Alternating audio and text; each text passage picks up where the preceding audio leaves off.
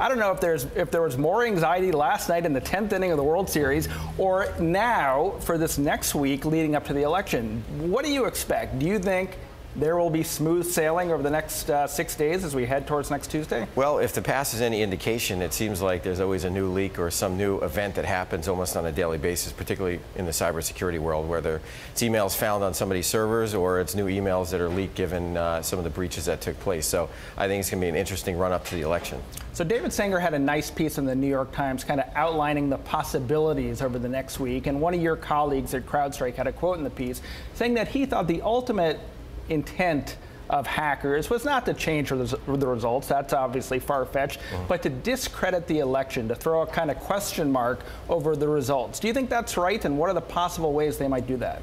Well, I think in general, when you look at what transpired and some of the work that we've done, and certainly some of the work that the government has done to come out and name Russia as one of the actors involved here, I think that's part of the mode of operation that's been done in the past. Cyber is just a new medium, but in the past, whether it was in the 50s, 60s, 70s, it was a similar methodology in terms of trying to introduce chaos where you can.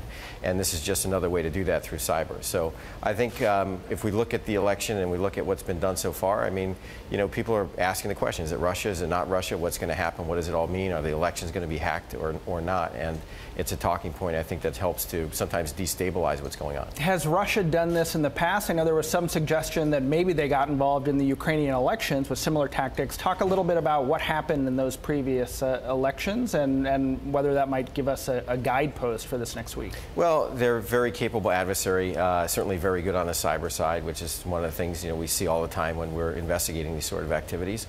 And their method of operation hasn't necessarily changed. The medium has changed, right? So they're now more focused on cyber because they don't have to necessarily leave the comfort of their chair.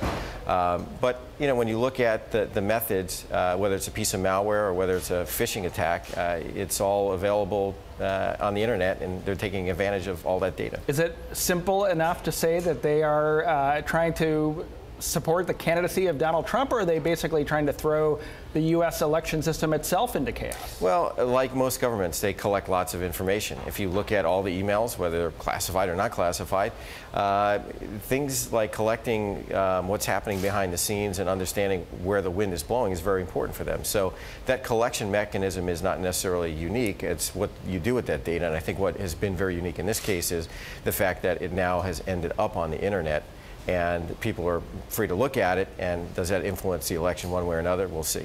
So every American voter that turns out next Tuesday and goes to an electronic voting machine, and now that's a vast majority of voters, is going to wonder in the back of their minds, is this voting machine safe? Is that unequivocally a yes right now, or is there still some question in your mind? Well, I think the question is the voting process safe? And if you look at what happens in the voting process, a lot of it is still manual. There's certainly electronic voting systems, and those are always susceptible to attack. I think there's a lot of eyes that have been put on this. But in general, it's so manual that, statistically, the voting system is not necessarily going to be impacted by hack and change the election. How about voter rolls? Is there some possibility that a voter turns out and they're not registered to vote, or they turned up at the wrong place because of some kind of tinkering from outside the country? Well, I think that's always a possibility. If you look at how easy it is to actually break into these systems and sort of the lack of security that exists in the environment today from legacy technology, it's very easy to get in. And could they manipulate those sort of roles? Absolutely. Will it happen? Will it make a meaningful difference? Don't know.